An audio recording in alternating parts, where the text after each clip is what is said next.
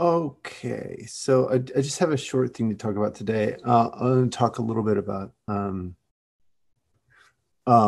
sort of the follow-up to where we were, where Mike and I have gone in terms of our calculations. I'm just going to grab a. All right, so the idea is that we go from the theory. So this is some syntactically presented theory, Levere theory, which has therefore a monad attached to it. So we can go from there to the Hom set,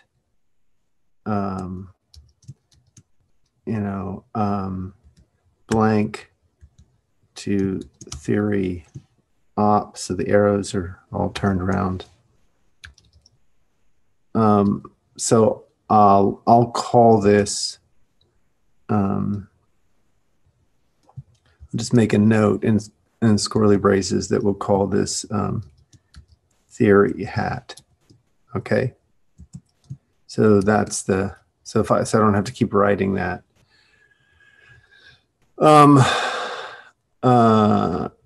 Did I get that right?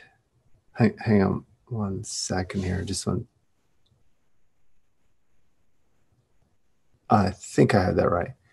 Anyway, so then we go. I may have gotten that twisted around, but so now what Christian does is he goes from here via sub to poset, and then he takes the Yoneda construction. Sorry, the growth and deconstruction, which I'll just call G. So I'll call it G of G of. So this is Yoneda here, and then he does poset. So G of Y ring pause. Oops.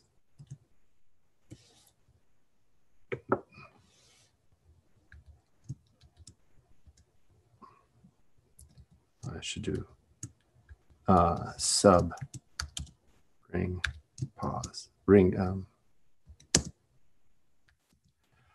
Yoneda, right? So that's normally that would be done with an integral, but I don't have an integral. So that's kind of the construction. And what we're looking at is I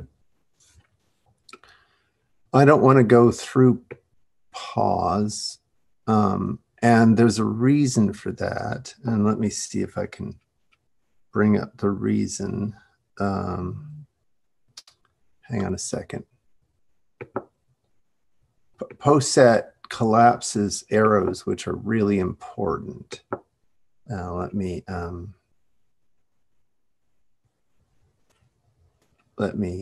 bring that up.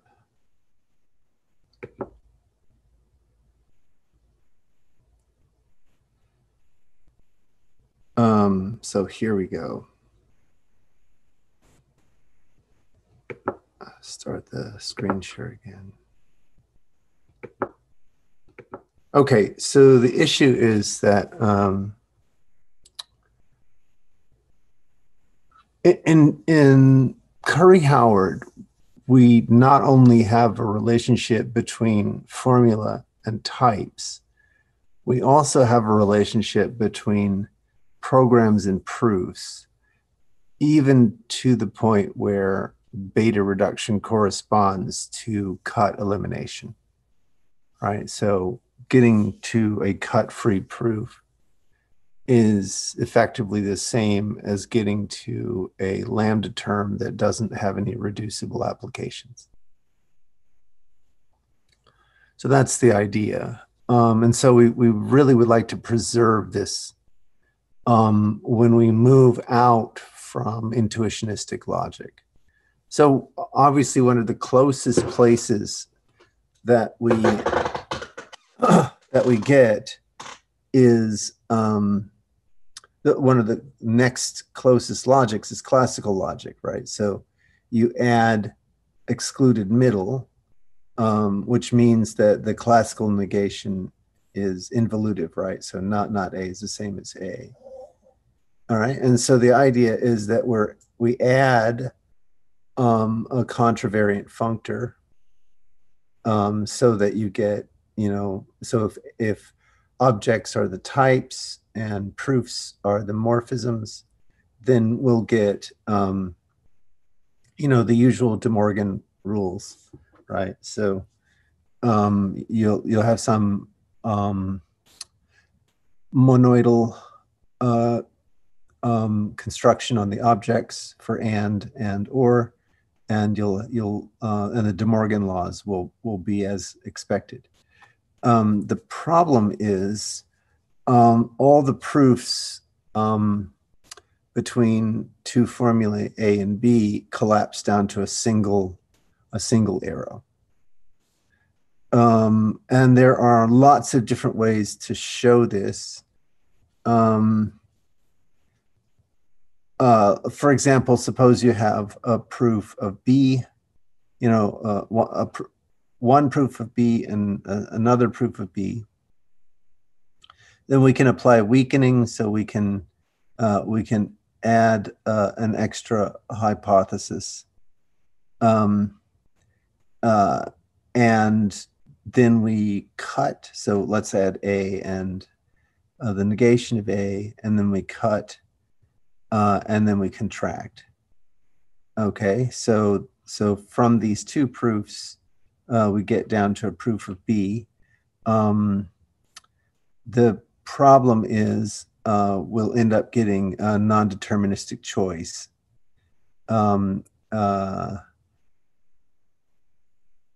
So either you get this or this. Now, if we want if you want a confluent cut elimination, you're forced to identify these two proofs. Go ahead. Can I ask, are you saying that these two B's are not the same? They are the same B. They are the same B, but the proofs are not. So the fact that they're the same is why we can apply the contraction rule, right? So we go from the two B's down to a B, right? But the proofs are not the same.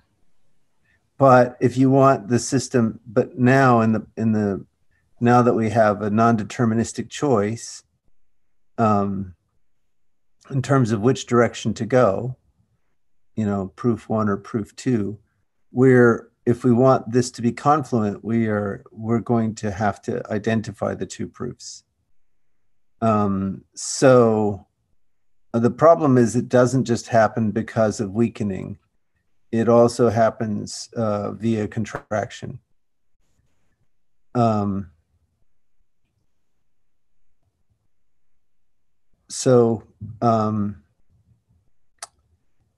I won't go into that too much. The main point is, as is well established. So if you want a categorical version of this, Joyal pointed it out in these references here. Let's see if I can find them.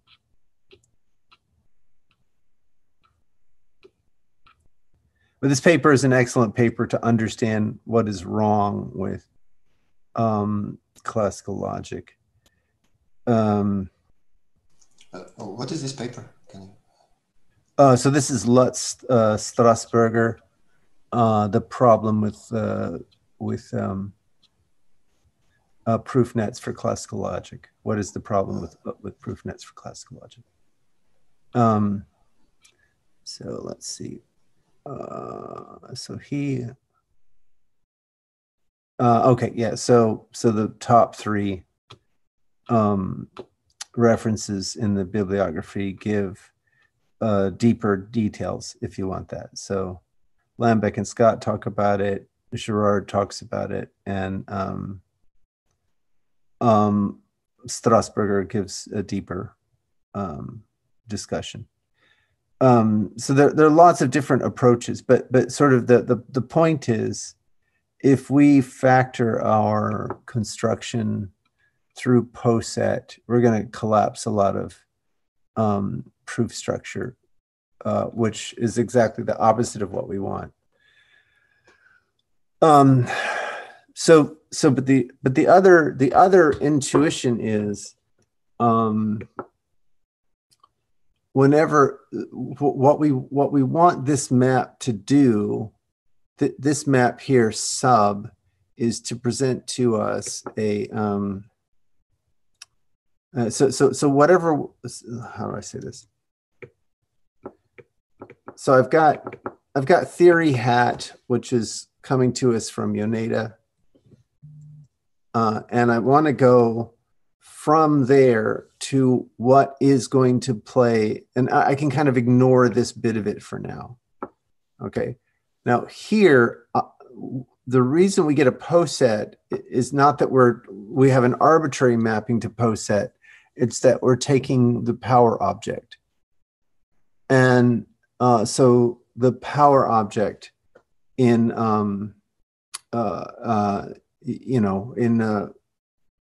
in this setup is going to be the set of all subsets. So we know what that looks like for classical logic.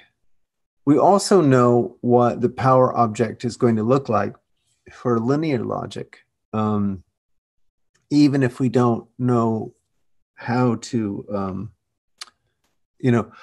the canonical way to derive it from this starting point. So if this is, the map sub, right, then what we want is something else that's playing the role of sub, but instead of producing poset, produces quantals. So we call this Q sub.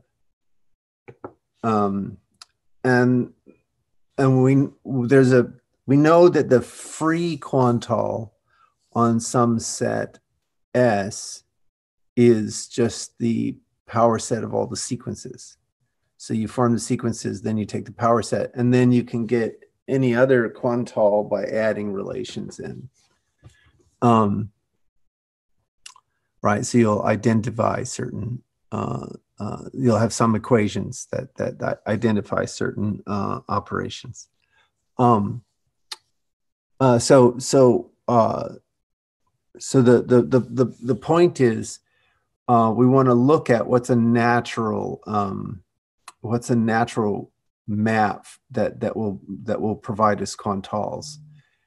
And Mike, we looked at an obvious map which doesn't work because we end up with the wrong kind of typing. And then we looked at a pointwise map, and there are effectively two ways to do a pointwise map.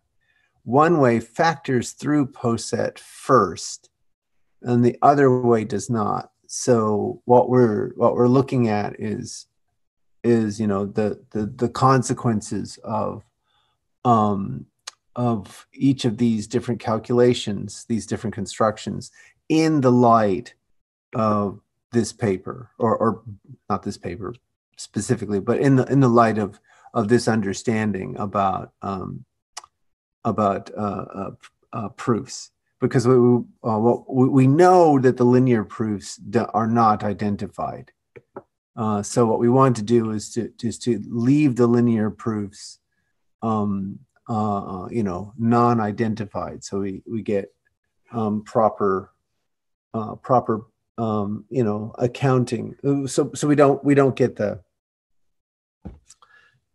get this erasure of proof information, which would be the equivalent of the erasure of programming information. So that's what we're looking at right now. This means that you're carrying some additional information about each proof, and also do you need to compare proofs?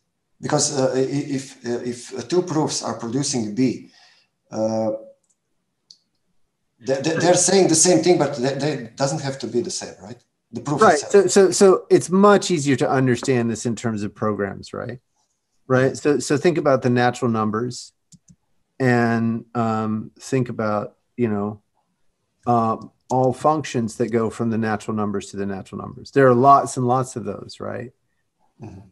Squaring any polynomial, right? And so we don't want to identify all the polynomials, right? Mhm. Right. That's essentially what we're suggesting is that though, you know, those programs should be differentiated, right? So if we go through POSET, then we're going to identify all those programs, and that's a non-starter, right? That's not interesting. Mm. Can you explain this in terms of natural numbers? This means that we are losing Well, I mean, which think about it. If you say that there is only one program from the naturals to the naturals, you've lost a lot of information. Mhm. Right? So like, you know, like all the polynomials, right? So x, you know, so a times x, right? For all the, right? A times x squared plus, oops, where's the plus? Plus b times x, right? And so on and so forth, yada, yada, yada, right? That's a lot of programs, right? And we're saying they're all the same. I see. That's not useful, right? And to identify each other, different variation, we want to look inside, right? To or carry some additional information outside. Well, I mean, quite likely, what we want to do, well, quite likely what we'll have to do is to give up something like confluence.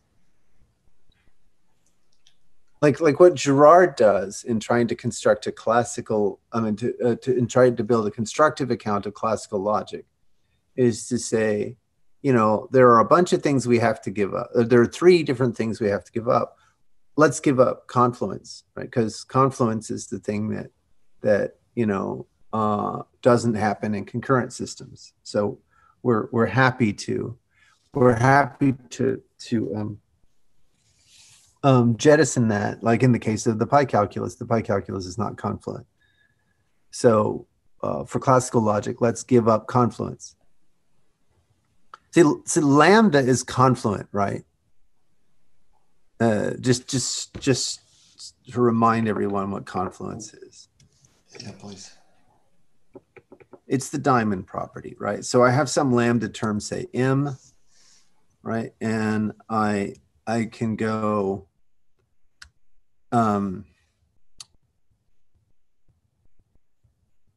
I can go oh, hang on, let me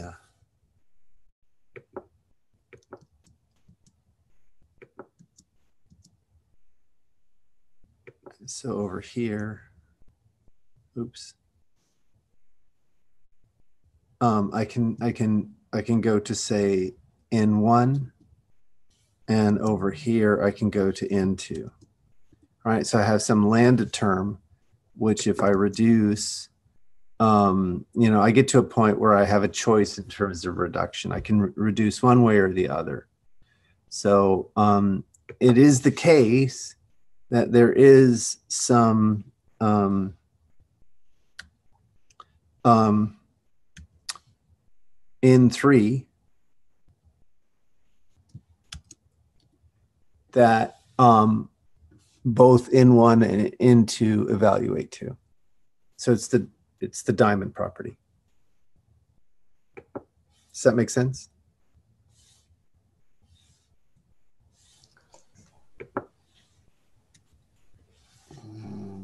I'm trying to think about some. So you have some lambda term that has two reductions in it, right? So there's two applications inside the term. So because there's two applications, you are free to, you know, evaluate one or the other. And now, so let's say you have f applied to 1 plus 2 and, 3 plus 4. So I can evaluate the 1 plus 2 first, or I can evaluate the 3 plus 4 first before I apply F. Oh, I see. I see. They're not connected directly, and but if no matter which order I evaluate them in, when I apply F to the results of those two computations, I get an N3, right?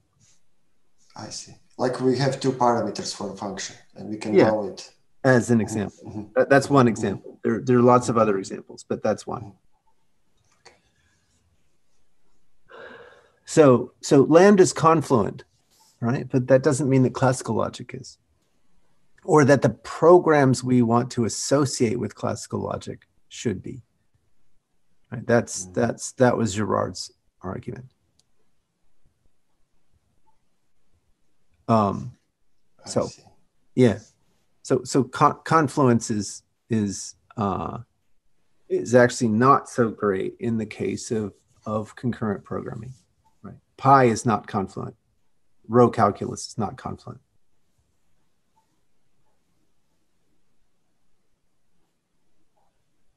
So the reason we go down that path of discussing confluence is because we wanted, you were asking whether or not we add information. Well, it could be that we take away an assumption, or we take away some desideratum, like confluence.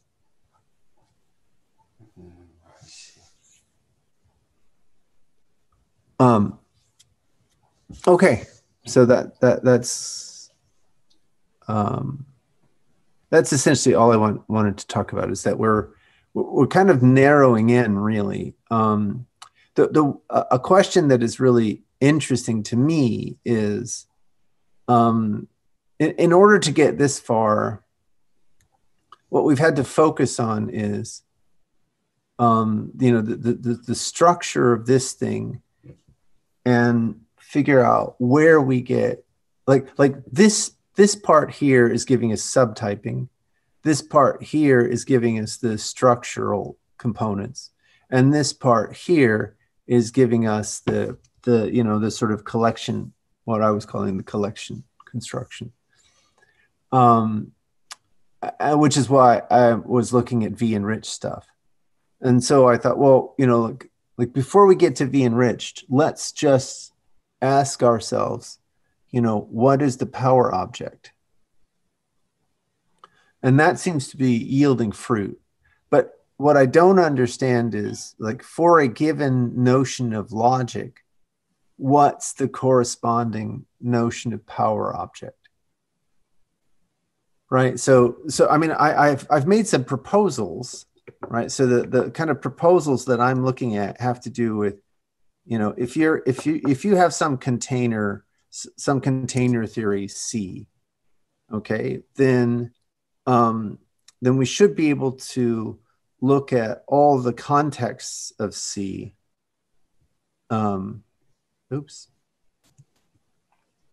Come on.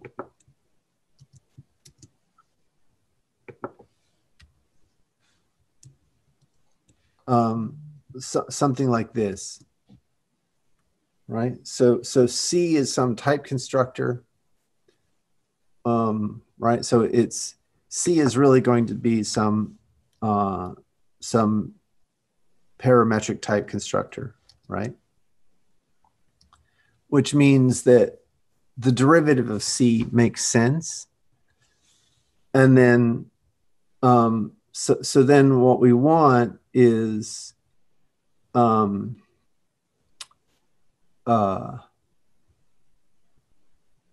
C, we want the C of all the derivative of the derivative of C, something like that, right? So these are, sorry, it's not just the derivative, it's all the splittings, right? So it's going to be a pair, a derivative together with a C, right? So that's kind of what I was thinking of as, so I can decompose all the things in C into, you know, the subcomponents, and I'll have to make it specific, right? I'll have to have witnesses for each of these decompositions. Right. So in particular, I've got to have some, you know, so if I have a particular T and I've taken C of that, right? Then I wanna know that I've got some F, which is my witness. I'd like that to be little f, please. F is my witness, that there's a, that when I apply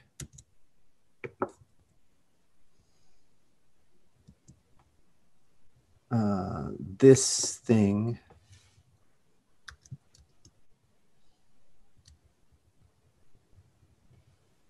to that thing,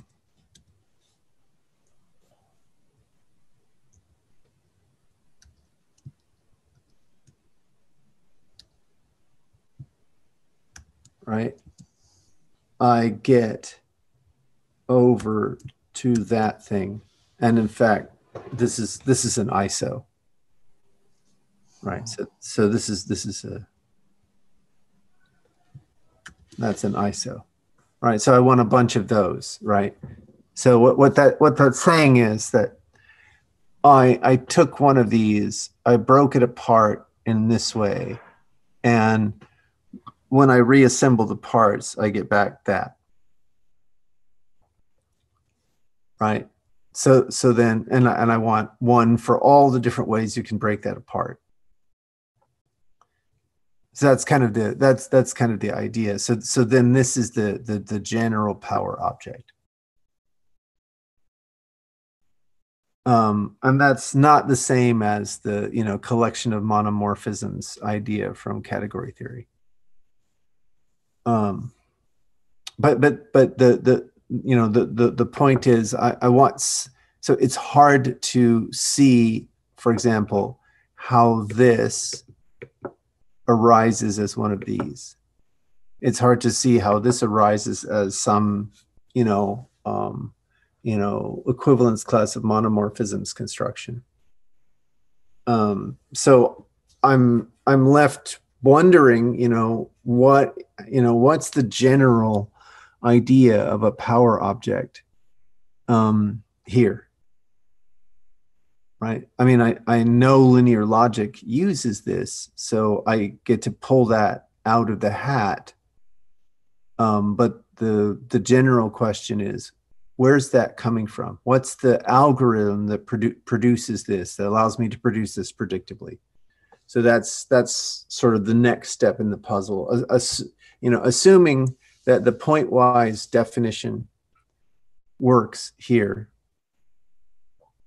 then I want to be able to answer that question satisfactorily, right? So if someone is going to probe this construction, I need to be able to tell them what you can put right here. You know, so what kind of parts construction is reasonable? So that's what we're working on now, and it's astonishing to me that there is no theory of this in 2020. I'm just like, I remain floored that when thinking about, you know, all of the collections libraries that have been designed, no one has wanted to line it up with, no one has seen the possibility of lining it up with logic, nor have they struggled with these questions. So that's kind of the, you know, that to me is very interesting. Anyway, that's it. That's all I had to say. Any questions? So what you said with C is more very abstract way of looking at collections, right? Yeah, exactly. So I'm thinking of C as like a data type, like set or list or graph or whatever. right? So I can have a set of integers, right? I can have a list of integers. I can have a graph of integers, right? And because most of those kinds of end of functors are really well defined, I have a notion of a derivative of that functor. So then I know that these things correspond to breaking the thing into pieces, right? That's right. That's and for example, for list, this is just basically means split in elements. That's right. That's one after another. So very simple. That's correct. Or for tree, it's knocking a hole in the tree, right? So it's a context and a subtree. That's what that is. Okay, and so then I don't want to take the set of those or the list of those. I want to take the C of those. That's the intuition I'm following. You're always thinking very abstract, and and this is like very short time to to observe. Well, I mean, if C is list or set, then this is if it's set, then this is set of set, right? Which is power set, right? If it's list of list, right? If it's tree of tree, right? It's all very, very natural. I'm trying to connect this to the problem what you described, and so here, what is pause? Pause is the power set. It's the set of all subsets, right? So this is saying this is like a specific C, or well, C ranges over our different notion of collections, right? So here our notion of collection is set, and so the power object is going to be the power set. So what do I want to do if I want to generalize that notion? Well, category theory has a particular approach to this, but I'm trying to be a lot more syntactic, right? At least with this approach here. So I'm saying, you're giving me a type constructor, which is your container. And then you tell me how to split it up into parts. So I consider all the different parts, all the different ways of splitting it up, and then I collect them with a C. That's the exact analogy of taking a set, finding all the subsets, and then collecting all the subsets as a set. Right, but the one trick, the one trick I have to do is to make sure that when you split it up, you didn't leave anything out. So I need to have some witness, some proof that the splitting, does its thing. I see. So for list, that means the index, for example. For example, right? Yeah, that's right. Okay. I see. So. But the point is that whether you use the category monomorphism thing or you use this construction or whatever it doesn't yield quant, right? And so now I'm like, well, where does this come from, right? That's what I want to know, because I want the whole thing to be completely algorithmic. There should be no art in this, no inventive step. So that's what I'm investigating next, right? Assuming that the pointwise thing goes through, then I want to know why this thing, like, how do I fill this position? What is a reasonable candidate here? So that's the next one. And I think this stuff is just like really interesting, right? It was like, this gets right to the heart of programming language design, right? If you want to design a good collection library and you want that collection library to really have a good relationship to your type system and not just be, willy-nilly. And by the way, we've seen dozens of languages get this wrong, not once, but repeatedly, which has cost the industry lots and lots and lots of money.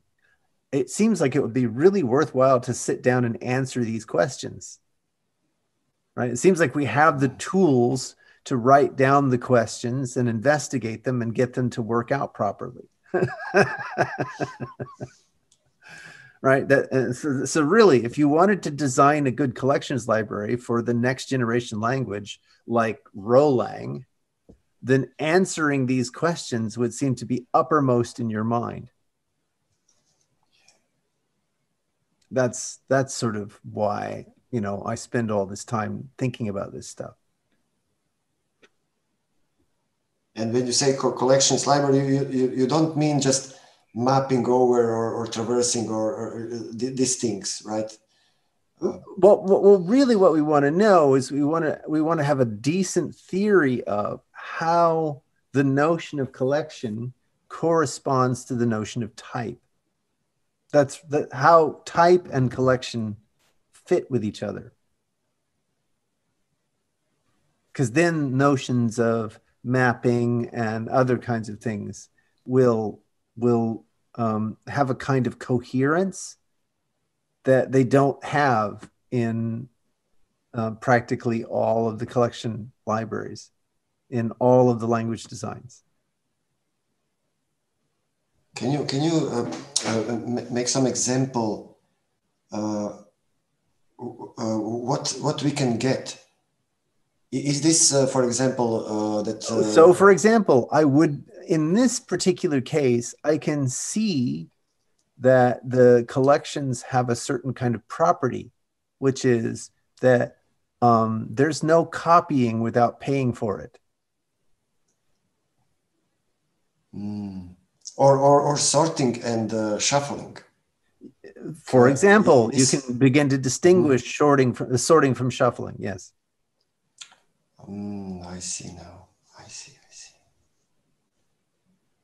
So those are the kinds of things that your type system ought to be able to tell you, right? And you have a certain kind of trade-off. You have a certain kind of payment, right? The more the types tell you about the nature of the program, the longer and longer the type checking is going to take until it finally gets undecidable.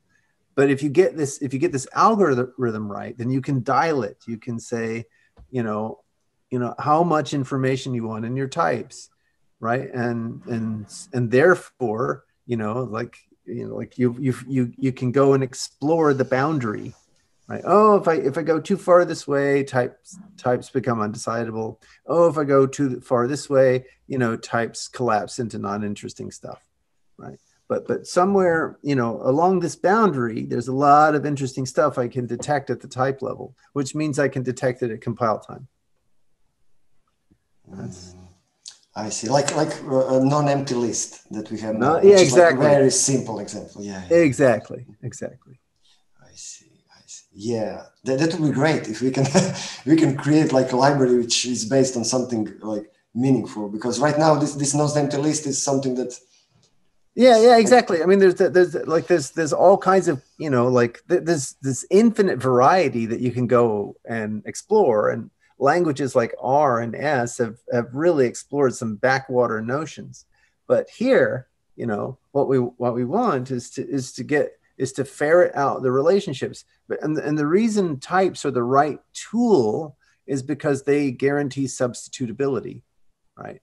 Like it's like when the programs type the same, then I can substitute the program. I can substitute one program for the other, right? And so that's going to give you your measure of I've got this sorted out because I'm willing to substitute this program for that program, but not this other program for that program, right?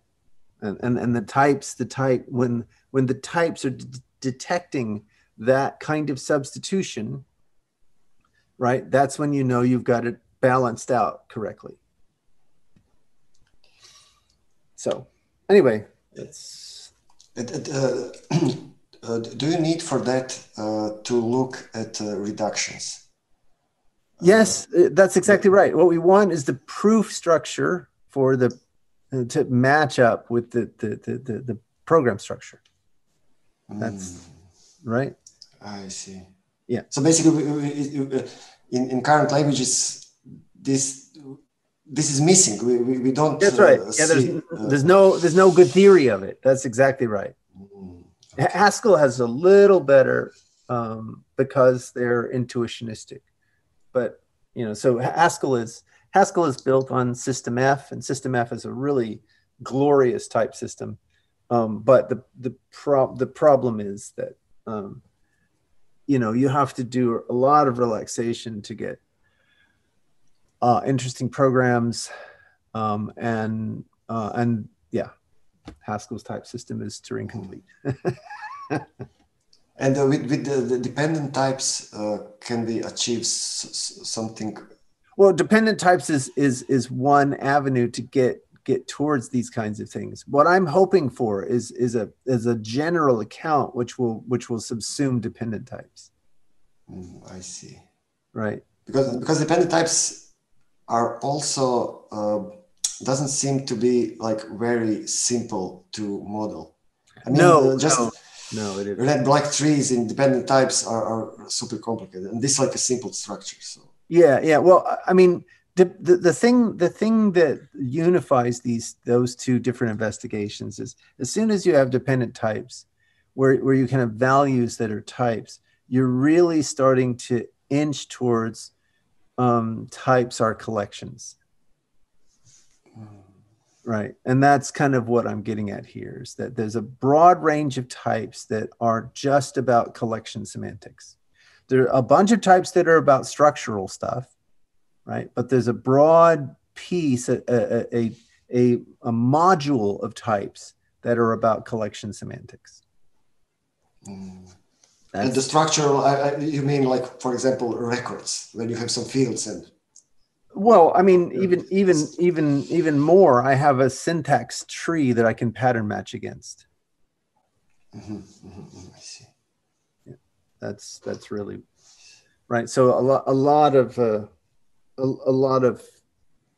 types, like once you have this data program duality, then pattern matching against syntax tree is the same as type checking. Yeah, I was surprised when Dan Connolly was one Saturday. He was doing some Idris stuff, and basically in that moment I figured out that most of the proofs in Idris are basically just pattern matching on the AST. Yeah, that's correct. That's right. I was just surprised. I didn't realize this before. Yeah, there's a bunch of folklore that's not in the mainstream programming. Anyway, thank you guys so much. I'll see some of you in the Dev Stand-Up in just a little while. Thanks. Ciao, ciao. Bye-bye. Thank you.